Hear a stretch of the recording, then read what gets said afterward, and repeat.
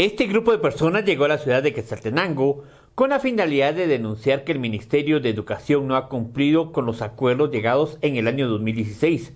Por dicho incumplimiento se ve afectada la educación bilingüe. La Corte dio un lapso de 6 meses al Estado para que cumpla esa sentencia, pero lastimosamente siempre hemos dicho la falta de voluntad política de las autoridades, tanto las autoridades anteriores y las autoridades actuales, que nos ha estancado esa sentencia, por eso no nos ha encaminado bien. Por dicho incumplimiento se ven afectadas 14 comunidades de dicho municipio.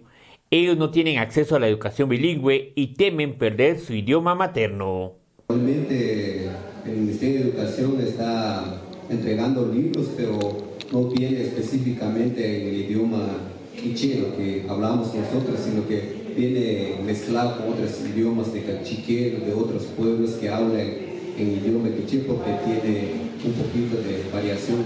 Las nuevas generaciones exigen que se cumpla la sentencia de la Corte de Constitucionalidad ante el Estado de Guatemala. En realidad deben de ver el Ministerio de Educación cumplirles la cabalidad, porque la educación bilingüe es importante para nosotros. Por pertinencia cultural es un derecho constitucional.